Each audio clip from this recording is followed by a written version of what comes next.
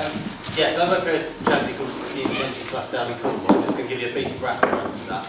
Now I'm going to run through some 3 or 4 different projects we've got going at the moment, all with different relative levels of community ownership. So through full ownership, through public share issue, down to private financing. So hopefully spark off some ideas of things you could possibly replicate in the area, or stuff we can extend out of Cornwall. Now, one of the big advantages of the charity I work for is we actually support communities doing renewable energy projects. We also support households. We run an energy advice centre for Cornwall. We work with businesses. We work with schools doing education. So that means we can be much more holistic in the projects we deliver to communities. So we don't just talk about energy saving. Let's talk about rolling out insulation programmes that will actually pay towards measures in people's houses. And I'm not quite sure if there's equivalent agencies around Exmoor. But one of the things I can do is possibly follow-ups to these events, is try and get similar relationships established with people in the local area. There's a lot of people out there that will help, you just got to find them quite often. Now the first project I'm going to mention is another Low Carbon Community Challenge project. It sounds quite similar to what's been happening here actually. Very interesting just to hear everybody talking about the kilowatt hours they've had out their PV arrays this week. Exactly the same thing that's happened in Lanark. And one thing that's a big advantage to these projects, yes it was 500 million, but it's had a really big impact on the communities. Everybody's engaged, everybody's interested and quite excited. So Lanark is an example of what you can do if you manage to get a grant for £500,000. Now, as people are probably aware, that's fairly unlikely in the future, but there's nothing to say you can't raise £500 million in your local community. Now with Lanark we've used it for a whole range of technologies on different buildings. We've got every technology except for hydro in there, heat pumps, biomass units, small ones in people's houses, big ones running village halls, solar thermal, PV, wind turbines. And the interesting part about it, all the money that is created from all those systems on people's homes, or on the schools, or on the pubs, that all goes into a local community fund. So Lanark is generating £35,000 a year for the next 25 years that will be used to reinvest in other low carbon projects, or subsidising insulation programmes. We're doing allotment schemes. They're looking at walking buses for the school. So we do try and tie everything down to low carbon, although I would suggest it's very easy to think about any types of developments in a community and attach it to low carbon. You want a new school, make it low carbon. You want a new bus, make it low carbon. It's relatively easy to do. So I do feel quite strongly about always trying to retain that attachment. The money's come from putting low carbon activity in. Let's try and make sure it supports further activity of that type. Lanark has a co-op and it also has a BENCOM, so it has 2 separate structures there. I won't go into depth on that. Fortunately, we have someone in Cornwall who works for the local co-op development body. Again, I imagine there's something similar in your local area and that can actually work through these structures with you. So there's a lot of stuff Simon's talking about. Get someone in, talk about what you're trying to achieve, and they will be able to guide you through some of these legal structures. Because even I'm aware after 2 or 3 years looking at the legal side of things, it is very complicated. And that's why there's specialists out there to help you, so you don't get bogged down in 12 different IPS structures, or the fact that there's a million different ways of doing it. Decide what you want to do, work on the structure afterwards.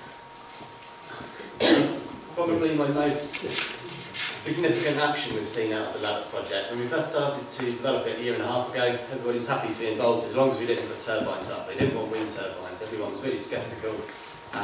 Probably been reading too much press, didn't have much experience with wind turbines themselves. Lanark had their AGM a few months ago. There's now 60 odd members of the co-op, and they unanimously supported the development of 2 solar farms and 2 wind farms in their parish. The reason for that is because they've looked at PV panels. Yes, they can contribute. Yes, they are useful, but if you look at the total energy needs for your area, you're going to need a lot of solar panels. It's not the case you can just put them in the appropriate place where it looks nice. If we're seriously going to meet all our energy needs, you're going to have to concede on some scales or some technologies. One of the advantages you'll have in Exmoor that we don't have quite so much in Cornwall is the hydro opportunities. Hydro can be very profitable and really on par with wind once it's actually developed. That's a real massive achievement there. And actually the head of the parish council is very, very anti-wind. It's his farm that we're actually looking to put the wind farm on. Being involved, this is all engagement and understanding and involvement. We're not telling people what to do, we're asking them to get engaged, understand it for themselves. And it's fine, if you want 120 kilowatt turbines in your parish, great. If you prefer to have one big turbine, that's down to you. People can actually make those decisions themselves. So I think it's great to hear what's been going on in the local area here. Moving on to a project that is much more about community ownership. Community Power Cornwall is an industrial public society and a cooperative. We've been running for a couple of years now in terms of the development, but we've actually had a share offer open for the last 4 or 5 months now, so mainly across the summer. Now, so I keep pointing this somewhere. Just give you a very simple idea how it works. Community Power Cornwall comes in and develops wind turbine projects at the moment. We do look at other technologies, but a key thing for us, certainly in the early days, we need to generate revenue. We can't support any other communities, we can't develop any other projects unless we have revenue coming in. So the big focus for us at the beginning is to make sure we have a technology that does produce a decent level of revenue. PV would be great, but the returns would be half as much, and it wouldn't produce enough to move things on fast enough for us. So that's the reason we're focused on wind. The turbines go up, that generates revenue that comes back into the society. 3% of the money goes into a local low carbon fund. I was just chatting to someone earlier about equality within the local community. People can invest in Community Power Cornwall. It's a minimum investment of £50, maximum 20,000. There's people in the local area that don't have £50. Well, you can join the local low carbon fund for £1. And then you decide how all revenue from the turbines is allocated amongst your local community. So there are ways to engage people in the development of low carbon initiatives without them having to put their money in, or pound, we dirty it a little bit. Now we can take investment from individuals, from businesses, from statutory agencies, from anybody who's interested in investing in the project. We have expected returns of 5 to 8% over 10 years. And again, that is because we have wind projects running here. But these are wind farms, and I'll talk a little bit about the scale of the turbines we're looking at in a minute. But it is attractive. We've had long, ongoing debates about how much you need to offer people to get them to invest. Is it 5%? Is it 10%? Is it 12%? Now, one big advantage of working amongst the community, why don't you ask people who live here how much return you have to offer them to get them to invest? It's a simple thing to do. You have contacts with that community, find out what they want and what you need. Now, fresh share offer, as I mentioned before, has got 2 turbines up in Gorran, which is down near Nethergitty on the south coast of Cornwall. It's a whole mix of finance really. One, if you can raise everything through share offer, perfect. I would suggest, through our experience, that's fairly difficult to do, especially when you're talking nearly £600,000. And it is an early concept, it's a new business. We don't have anything for the bank to secure against, we don't have assets, we don't have any operations, so early days on these projects are quite difficult. We ended up raising 80,000 through individual share offers, so that's nearly 100 members across Cornwall that have invested in the project. We had 60,000 through an individual, and that was pretty much one of these business angels, high net worth individuals, whatever you like to call them, that understood about renewables. If people understand renewables or investment, it's not very hard to sell. You only need to look at the feed-in tariff and you see these developments are profitable. For us, it's about what you do with that profit and how you use it. We don't want to pay it all back to individuals because then the community doesn't benefit. It's a real balance. And again, decisions for you to make in your local communities. You said this was a co-op. Yeah. One of the things that we mentioned previously is that the co-op can sell its asset. Yeah. I knew you were going to ask that question. I probably won't give you exactly the right answer. My partner, who develops this project, the other director, works for the co-op development body, Paul Martin, that you will know. I believe there are changes you can make into some of the rules. So it's not exactly a fixed asset lock, but if the company dissolves or anything, any profits have to go to a similar charitable organisation. Co-ops don't have asset loss. No, what do you call what I just explained there? You can't do that. You could always change it, that's true, you always vote it on. It's, the thing to remember is that you have to work out what is the risk. So if you've got a community that really wants something to happen, what would drive someone to then ruin that base? So it's about risk, it's about how much you want to draw people, and it's all technical, and you have to make choices. I don't think it's get one of these people in your group. 100 members, 50 move. Well, why would the 100 members want to give up the turbine to start with? That'd be an interesting point. They're all making money on the return for it, they're all putting money into the community, so why would we get rid of that? So they get a bigger return there. there's more sense in retaining it than moving it on. And one of the things with the one member, one vote, obviously you can't get a small group of people that put a lot of money in and suddenly want to sell the project off, because everybody has the equal say on it. But there's positive and negatives to everyone structures that we're working out. We also managed to secure a loan from the Low Carbon Society. Now, this is something clever you can potentially do with grants. If you take a public grant at the moment, it disqualifies you from the feed-in tariff. If you take a public grant and put it into a revolving fund and make a loan, the body receiving the loan can have the feed-in tariff. So you hear lots about revolving funds and things at the moment. That is one of the reasons for it, I would suggest. That's certainly our reason. So where we Sorry, will you say that again? We take public grant money. We can't put that directly into the wind project because it disqualifies from the feed-in tariff. So we put the public grant money into a revolving fund. The fund makes a loan to the wind turbine project. So that's a relief public grant. Who runs the revolving fund? That is a separate body that is also a IPS structure. That has a separate board. We have two ones. We have two separate structures, yeah. There's only one. Yeah. Have you run that by Ofgem, that sort of money I would laundering? love to if I could get an answer. Sorry, if you ask Ofgem that question, I would suggest you won't get anywhere, unfortunately. Yeah, well, I've tried that question, they haven't got back to me yet. So Yeah. I assumed it was you I'll tell you what Ofgem usually do, they refer me back to the Energy Saving Trust. That's where I work. So it's very difficult. It's quite ridiculous, unfortunately. So, this is the whole body's on, yeah. I shouldn't go into too much. It's hard to get answers out of Ofgem deck quite often, I would say. And certainly with the Low Carbon Communities Challenge, we all had this problem. We all qualified for the feed-in tariff, then we didn't. We didn't use a revolving fund there, we actually transferred ownership to the houses. But it's all cunning ways to get around the rules that keep moving. We also, which was a great achievement, although extremely painful, I would say, secured a loan from the Ecology Building Society. That's just come through in the last couple of weeks. It took 8 months instead of 8 weeks. It's the first time they've loaned to community renewable projects of this type. One of the big difficulties we're having, lots of banks are talking about loaning to community renewables, Triodos, lots of other ethical lenders. Essentially, they want it to be multi-million-pound projects. Now, that so fits in, as I can see it, with the processes they already have and the amount of due diligence they have to put forward. Now, what seems to be missed at the moment, you're still going to have to raise 40–50% of that money yourself. So as soon as you start aggregating projects and turning into multi-millions, your sheriff has got to raise millions as well. And I don't think the banks have quite realised you need all the money to actually progress the projects. But it is very early days, I would say. And hopefully this will open up much more in the future. So the 2 turbines went up last week. We had our launch actually, last Saturday.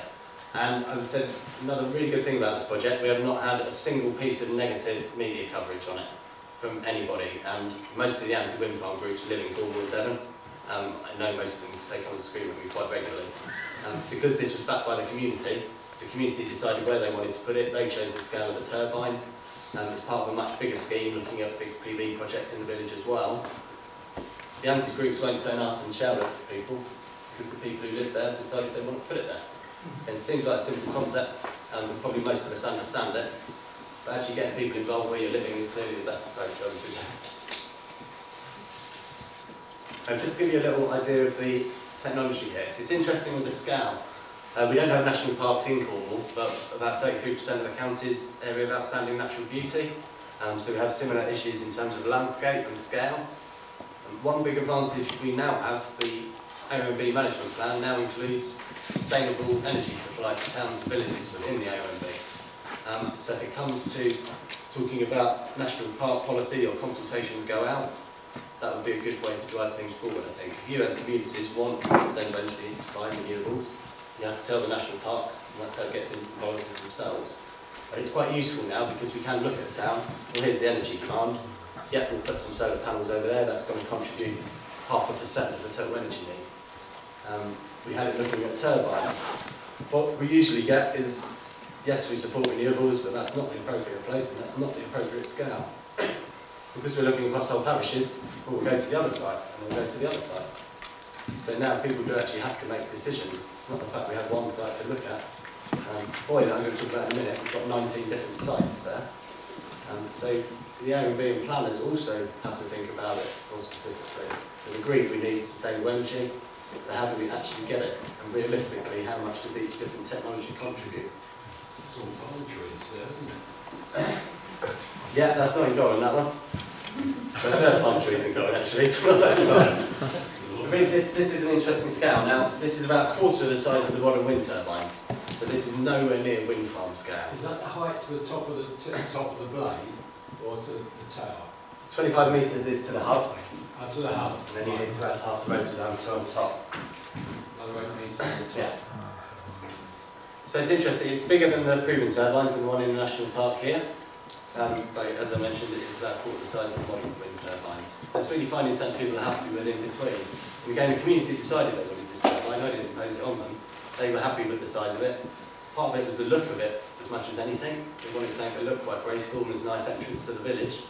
And obviously a big benefit here, payback's just over 4 years. So you don't have to go to huge scale turbines to actually get a very good return. What about ongoing maintenance? So it's quite high cost, isn't it, on these machines? No, £1,000 a year. £1,000? A year. And the first, you get a 5-year maintenance contract with the turbines. There's different turbines do different things. This is one we're using a lot at the moment. Very, very quiet.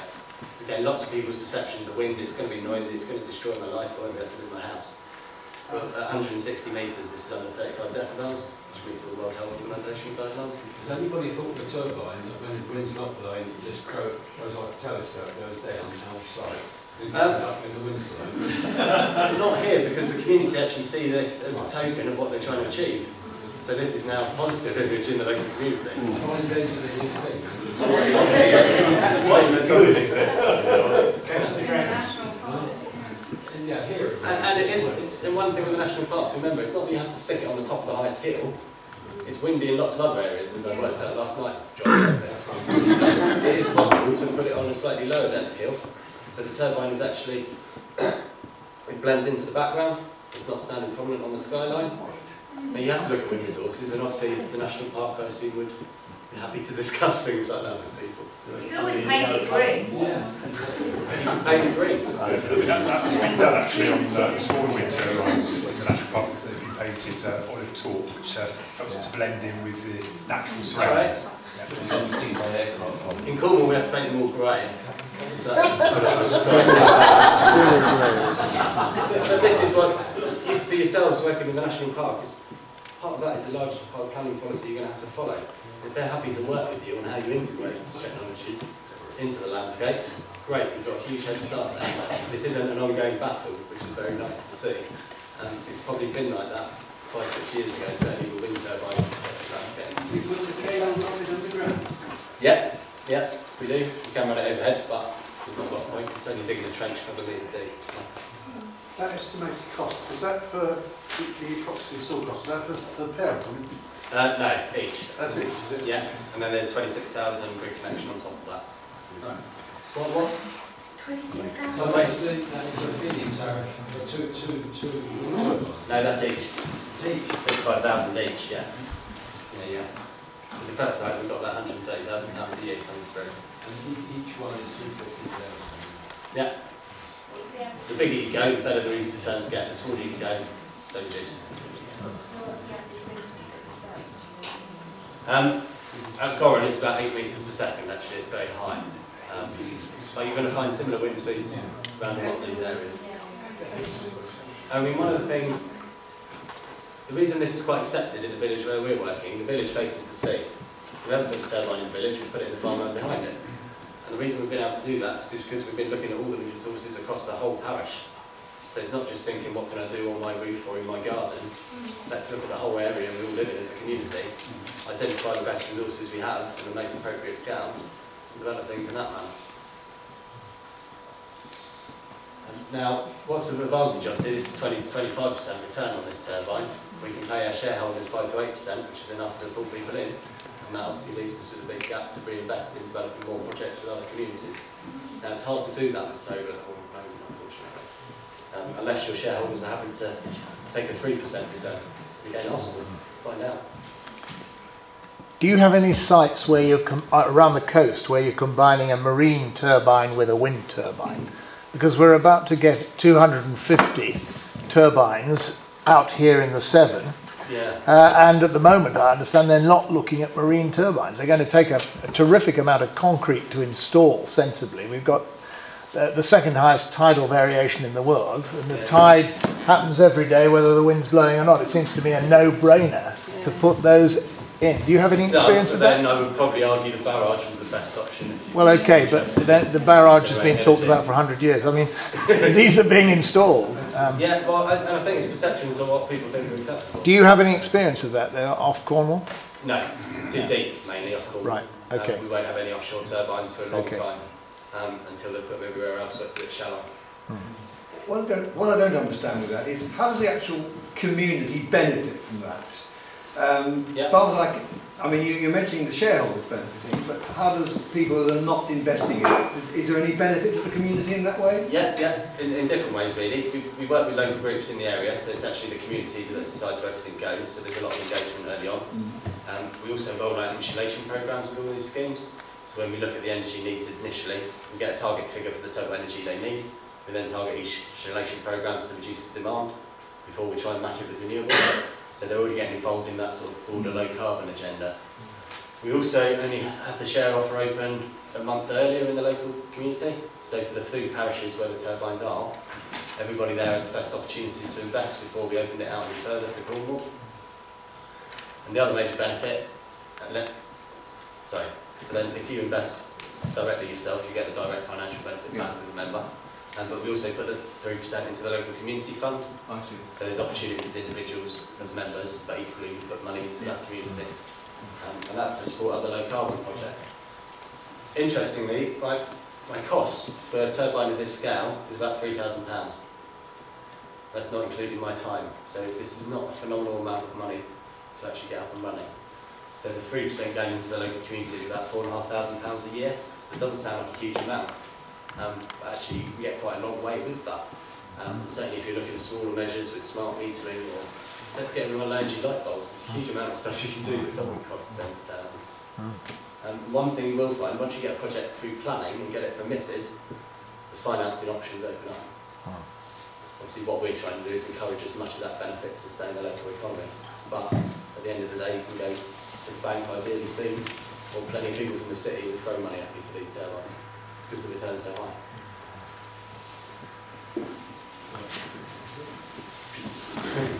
I have some share off documents at the back if you want to have a look at. I've just got one look, sorry. Should have taken questions. On the other scale, Community Power Cornwall is about the whole of Cornwall and opening up to the community there to invest. Now one thing we don't know at the moment is it better to actually have a much more localised share offer. So we have a launch in Foy on Saturday. And they've got 18 sites, they've identified whole mix of technologies. They're going to set up a co-op and they're going to run a share offer just in their local parish. And it's going to be very interesting whether that actually raises more investment, because it's people in Foy doing a share offer with people in Foy, as opposed to Community Power Cornwall doing it in a local village. So we're also going to have that model up and running. There's a lot of money in Foy, but very similar structures and models.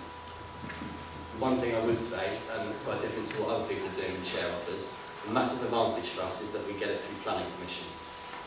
Without that, it's very hard to get any investment at all. We also don't just restrict it to the local area, because at the end of the day, if you can't raise the money, nothing will happen. So it's a lot for us about giving local people the opportunity. If they don't want to take it up, then we're broadening it out to other communities, so it's not restricted in that way. Oh, sorry, finally. Just on the other end of the scale, private finance, rental roof schemes, lots of people love them or hate them. Essentially, we've got about £900 million that's available now to put PV onto community buildings, businesses, schools, farms, hospitals, all across Cornwall, and we're spreading it out to Devon, and potentially could have this available in Exmoor as well. Now, yes, someone is renting your roof, but unless you're going to use that roof, what value is there in it? It sits there, it doesn't do a lot. Is there issues about selling your building to someone else? No, the Association of Mortgage Lenders just released information that they would have no issue with it. It does need to go to the land registry and things as well. You need to basically inform your mortgage lender. One thing I suppose we don't know at the moment is how it affects house prices, but we can look at every other country that's done a big tariff and how it affects it. Once you've rented your roof to someone who's selling property, yeah. who are they then renting their groups on? The original people who signed the contract.